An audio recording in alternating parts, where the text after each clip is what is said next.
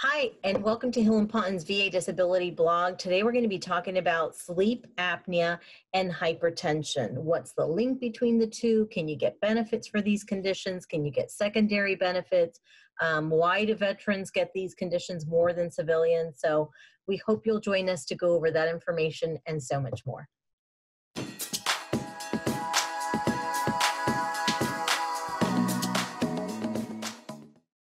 Hi, and welcome back to Hill and Ponton's VA Disability blog. I'm Natalia Joffrey, the company COO. And I'm attorney Allison Reddick. And as promised, we're going to be talking about obstructive sleep apnea today and hypertension.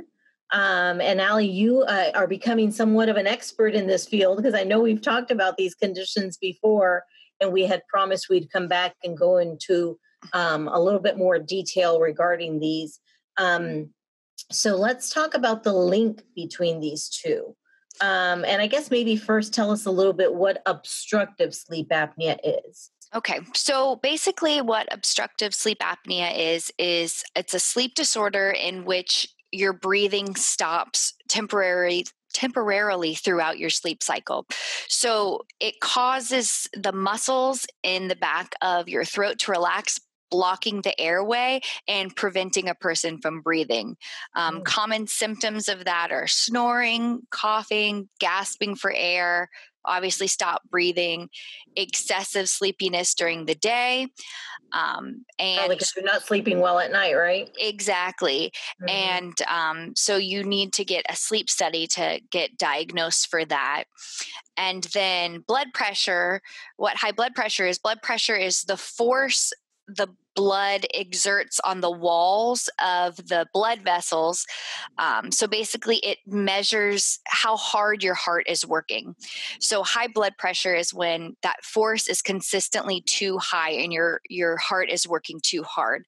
And the way high blood pressure or blood pressure in general is measured is systolic blood pressure over diastolic blood pressure. So what systolic blood pressure is, it measures the force of the blood against the artery walls when the ventricles are contracting. They're squeezing the blood and pushing it out to the rest of the body. And so that's systolic. And then diastolic is the force that occurs within the artery walls between the heartbeats. So when the heart relaxes and as the ventricles are refilling with blood. So that's what blood pressure is. So when your heart is working too hard, that pressure against your artery walls is exerting too much force, which can cause additional heart conditions. And so the American Heart Association just recently changed the numbers for definitive high blood pressure. Oh. It used to be 140 systolic over 80 diastolic, but now they've reduced it to 130 systolic over 80 diastolic. So they most likely reduced that because that systolic blood pressure, the higher it is, or even at that number of 130 is causing damage to the heart. So they want people who have, consistent 130 over 80 to be on some kind of medication to control the blood pressure. That was really informative. I have to tell you, you could be on Dr. Oz. That was a great explanation with those conditions. So tell us a little bit about why do veterans tend to get these conditions? Do they get it? Do they get obstructive sleep apnea and hypertension? Would you say more so than civilians? Absolutely.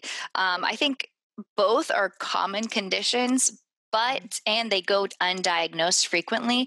But the fact that veterans are exposed to a higher number of risk factors, they have psychological distress, they're always on alert, they don't have great sleep patterns when they're on deployment and such, they're exposed to, they have many toxic exposures, whether it be burn pits or the sand in the Gulf War syndrome and things like that. There are just so many risk factors that veterans have that normal civilians aren't exposed to.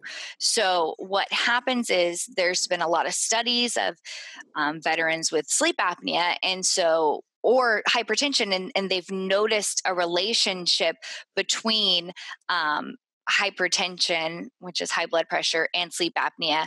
That, one study showed that 50% of patients with hypertension also have sleep apnea. Oh, wow. Another study showed that untreated sleep apnea, individuals with that were 2.6 times more likely to develop heart disease or heart failure. And what leads to heart disease and heart failure? Hypertension is one of the risk factors for that. So that's why veterans are seen to have higher risk and develop these conditions more frequently than civilians. And so, if you have high blood pressure and you notice that you're tired a lot during the day, that you're snoring loudly at night, and that you're having some of these anomalies, maybe that's a good indicator that you should talk to your doctor about the possibility of sleep apnea, right? Or maybe get tested for the same. Because I know that many times when you go to the VA and the doctors, they're not going to, go through this thorough review and try to figure out whether you have something else going on. Most of the time it's the veteran that's having to volunteer information and almost advocate for themselves and ask, hey, what about this, what about that, or is this normal or is it not, and kind of let them figure it out. Yes. So if you suffered sleep apnea, you've been snoring for a long time, for years and years. I've seen veterans for 20, 30 years. They've been suffering from this. And then eventually their spouse makes them go get assessed, and they actually have sleep apnea. And say within that time period, they also developed hypertension. So let me explain the connection between the two. Okay. So basically, when you have sleep apnea, you stop breathing. And so when you stop breathing, your body doesn't get the amount of oxygen that it needs. So your heart works in overdrive to make sure the oxygen is spread throughout the body. So at night, if you have normal breathing, you don't have sleep apnea and such, your blood pressure is supposed to drop because your systems are all, shutting down. They're kind of rewiring and reconfiguring at night.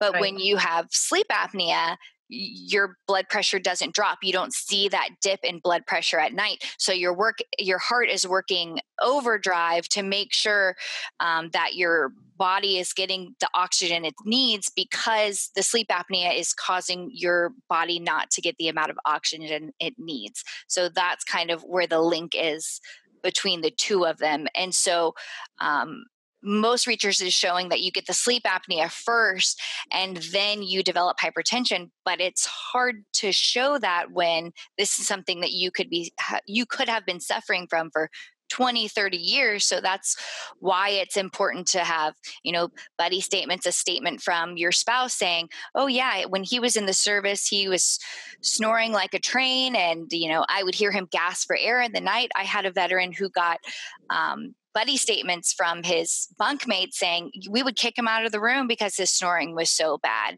So Yes. It's definitely important to get that lay evidence to help with your claims. I loved when you said that the spouse will make them go get evaluated, or they'll tell the doctor, hey, you need to check this out. It's so funny to me, but people just, after a while, you just assume is normal. You think, oh, I just snore. And it starts to escalate. It's like, well, at first my wife started sleeping with earplugs, and then she started putting on headphones. And now we're just sleeping in completely separate bedrooms. And now I sleep in the bedroom downstairs and she sleeps in the bedroom upstairs. And it's like the snoring just continues to escalate. And it's like, it's almost a sign for help. Like, this is not normal. And I don't think people realize how dangerous undiagnosed sleep apnea is. I mean, think about it. You're stopping breathing, your body isn't getting the amount of oxygen that it needs. That affects so many of your body systems. There's also evidence to show that diabetes, that sleep apnea can cause diabetes. You can extend from the hypertension. Once you develop that, it can escalate into heart disease and things like that. So it's really important to get your sleep apnea treated to avoid developing these secondary conditions. Yeah, for sure. Sleeping is when the body heals, right? That's why we Yes. talk about restorative sleep, Mm-hmm. because that's when your body's supposed to, in essence, heal itself. And so if you're never sleeping well, it's like your body never has that chance to get ahead. I'm glad that you're talking about this. How are these conditions treated normally? So, high blood pressure is normally treated through medication. Doctors will also recommend potentially changes in your diet or exercise. And then sleep apnea is normally treated with a CPAP machine, which basically it's a machine that you wear at night, which constantly there's a constant airflow to make sure that the sleep apnea doesn't cause your muscles to close and you have stopped breathing during the night. And of course, the $1 million question, right? Can I get benefits? Can I get service connected benefits for either of these conditions or both of them? You can absolutely get service connection for either or both. You just need to show that you were suffering from these conditions, they began in service, or something happened in service to cause these conditions, or if you are service connected or for sleep apnea and then develop hypertension, getting a doctor's opinion to say, the veteran, he has sleep apnea, and because of the sleep apnea and the research shows that this has caused his hypertension. So absolutely, you can get service connection for all of Will them. they do a secondary connection? Like, will they say, well, we'll give it for the sleep apnea, and then, or how does that work? Yes. So if you are service connected for sleep apnea, and then after you were diagnosed with sleep apnea, or, you could argue that you've been suffering from it for years and it's been undiagnosed since, 20, 30 years, and then you developed hypertension, you just have to show that the hypertension developed after the sleep apnea, then you would get secondary service connection for that. So the hypertension is due to the sleep apnea, but for the sleep apnea, this person developed hypertension. Okay. I know you've talked to us about ratings in the past. I know that there's some conditions that have caps on the ratings. So, how are these two conditions rated normally, the sleep apnea and hypertension? It's always good to go back through the ratings, of course, because that's how you get your benefits. So, for sleep apnea, you can get 100% rating for sleep apnea. It's really hard though. I rarely see it. You basically have to have chronic respiratory failure or tracheostomy. The most common rating we see for sleep apnea is the next is a 50% rating, and that's just basically a doctor has prescribed you a CPAP machine. And then the next rating below that, the lowest is a 30% rating, and that is persistent daytime sleepiness, things like that. Okay. What evidence is helpful when trying to prove these claims? Well, first, let me tell you how hypertension is rated. Oh, sorry. Yeah, let's go back to that. So, the way hypertension is rated, the highest you can get for that is a 60% rating. Mhm. And so for rating high blood pressure, hypertension, those terms are interchangeable. I know I keep going back and forth. It's based off of the numbers, whether it be the diastolic or the systolic. Systolic is the top number, diastolic is the bottom number. For a 60% rating, which is the highest, you have to have a diastolic of 130 or more. That's really high. So I had said that it was 80.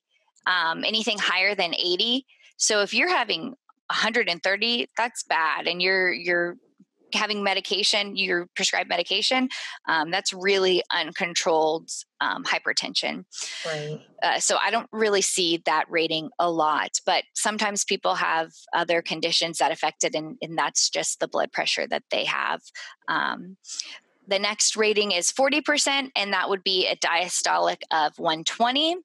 And then 20% rating is a diastolic of 110 or more, or a systolic of 200 or more. So I had said systolic was 130.